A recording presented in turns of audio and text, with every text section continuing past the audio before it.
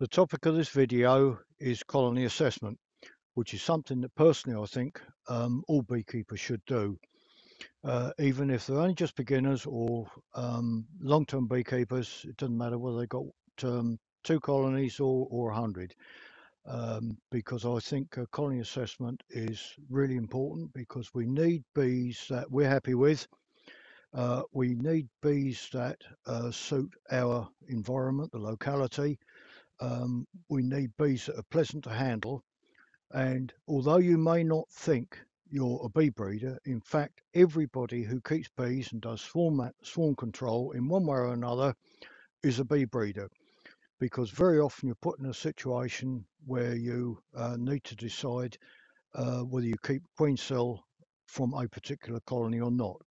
And in some instances, perhaps two colonies are preparing to swarm. If one you like a lot better than the other, then you can use the queen cells from that one rather than just the one from a colony. So even a simple thing like an artificial swarm, if you've got two colonies that you're doing the same operation on, you can use the queen cells um, uh, from the best one, one that you want. Um, as an experienced beekeeper, I'm probably assessing a colony all the time. I may not be recording it. I do. There's some things I record. I record for my own bees, temper, calmness on the comb, and whether I am likely to raise queens, or whether I want to raise queens from that particular colony or not.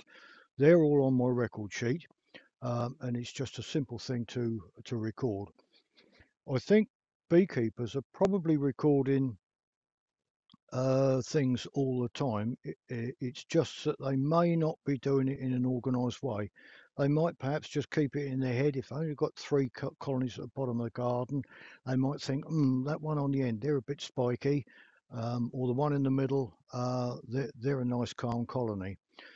So what I'm going to do is I'm going to open this colony up, have a look at it, explain a few things, and then we'll put this video together from snippets we've got from other other areas. We'll put it together and we'll try and explain things for you. Now, when you're assessing a colony, I think it's best if the same person assesses all the colonies, preferably on the same day. So perhaps if it's a bee breeding group or local beekeeping association, if you want to assess your colonies, one person assess them, all of them this time, somebody else the next time, perhaps somebody else the time after that, because then what you do is you take the human element out of it. It may just be that a simple thing that one person gives a bit more smoke or a bit less smoke than somebody else. Now that could affect the movement of the bees on the comb. If somebody gives more smoke than they should, then you expect the bees to move around. You've also got to take into account any management techniques that you've done in the meantime. So if you've done something like you've let's say moved a colony away to lose the flying bees, there isn't much point assessing that colony because all the flying bees are gone, and you just got adult bees there. And adult bees are very much sort of calmer than the flying bees. Also, you may find that if you've added a comb of a brood from somewhere else, and you perhaps want to assess the colour of a colony, perhaps find out if a queen is mated with all sorts of drones. If you put, let's say, a frame of brood from another colony with a different colour of bees in, then until they all die off, then you're going to have a bit of a false situation. So let's pitch into this colony and see what we can find. And I'll try to explain things as I go. When you're assessing a colony, don't start banging about beforehand, like taking rocks off roofs and throwing them on the ground, banging things down on the roof, or even taking the roof off. Give the bees a chance. What you're doing is assessing the bees, not your bad beekeeping. So all I do is just a little bit of smoke in the entrance, take the roof off.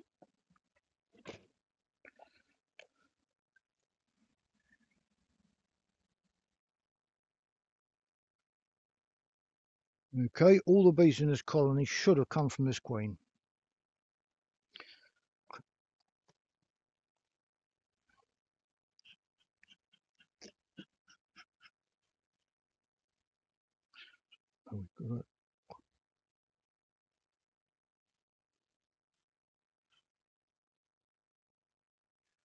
Okay, well, first thing is for me, they're actually rather yellow, which personally I don't particularly like, because that tends to suggest that the queen is prolific, and I want to keep bees on a single brood chamber, not a double brood chamber. So immediately that's what I'm looking at. So queen isn't on there. They seem quite calm.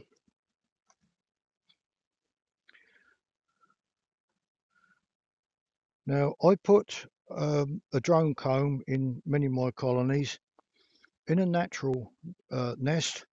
The drone is on the periphery, and about 10 to 15% area wise, that's my estimation. So I put one drone comb on the edge of the box, because I'm effectively giving the bees what they want. So these seem quite quiet. So,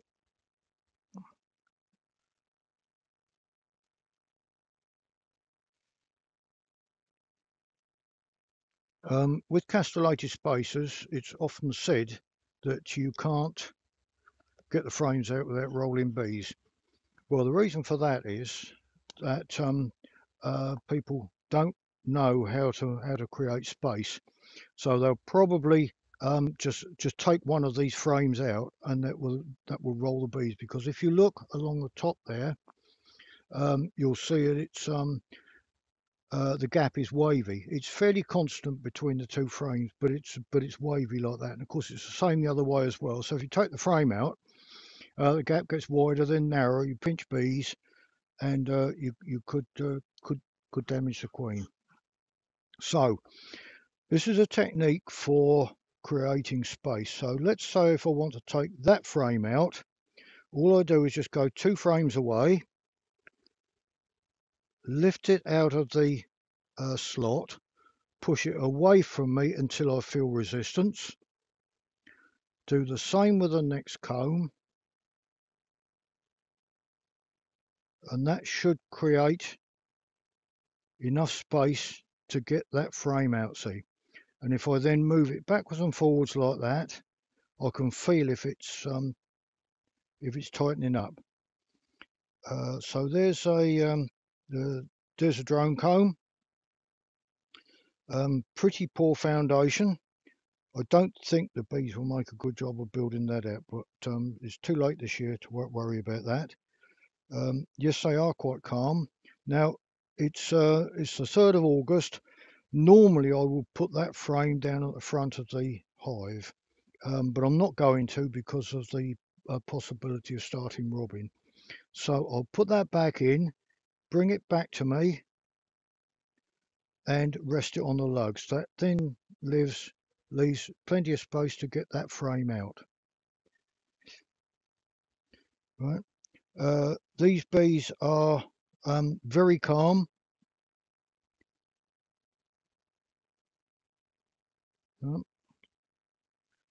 Um,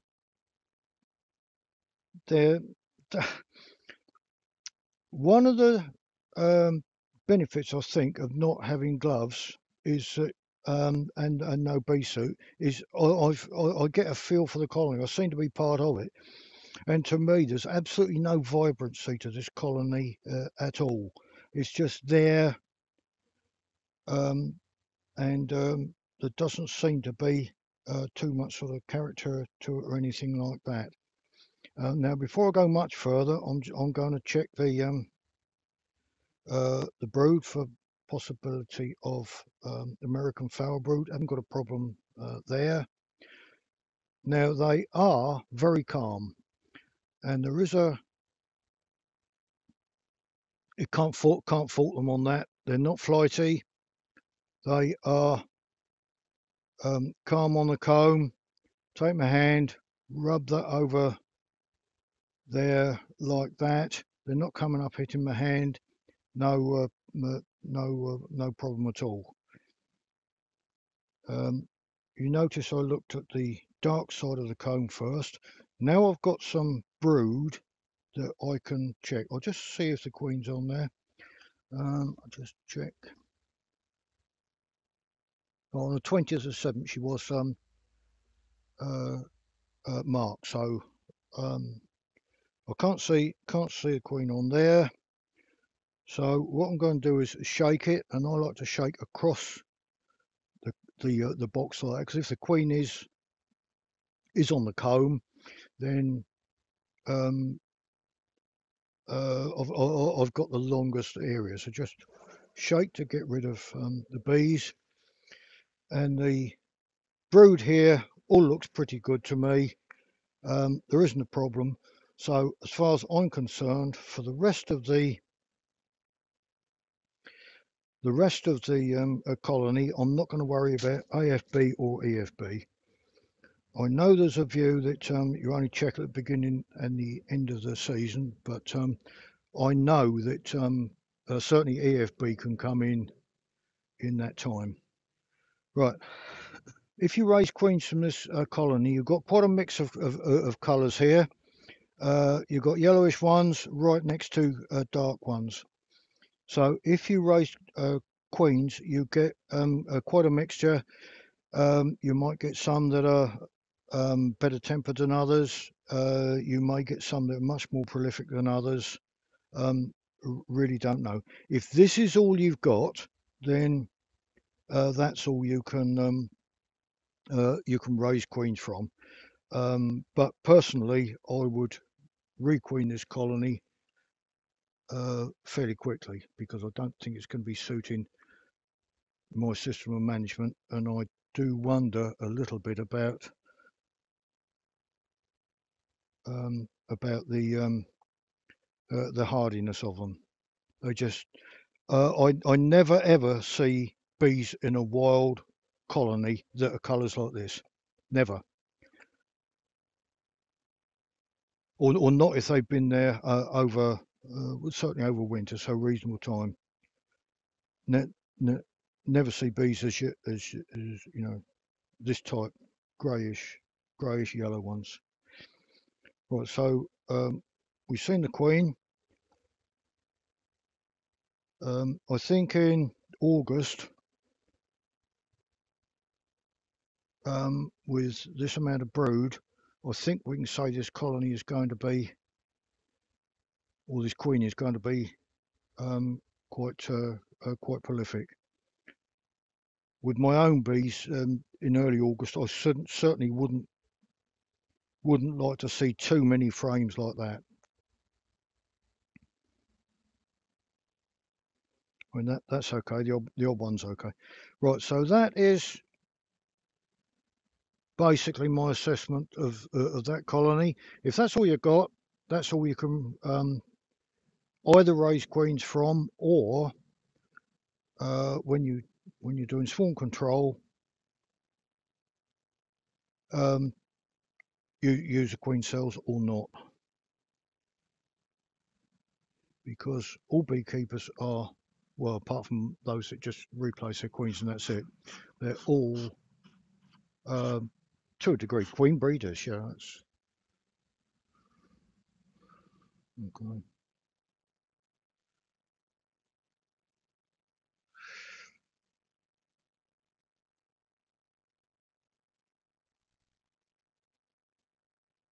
I think probably that queen's problem might just be what she mated with. So perhaps the drones might be okay. Drones is another thing you need to take into account, because if the queen has come from good stock herself, even if perhaps she's mismated, so you do get a mixture of worker bees in the colony. If the queens come from good stock, the drones should be okay. So you can keep a queen like that in a colony, but don't raise queens from her.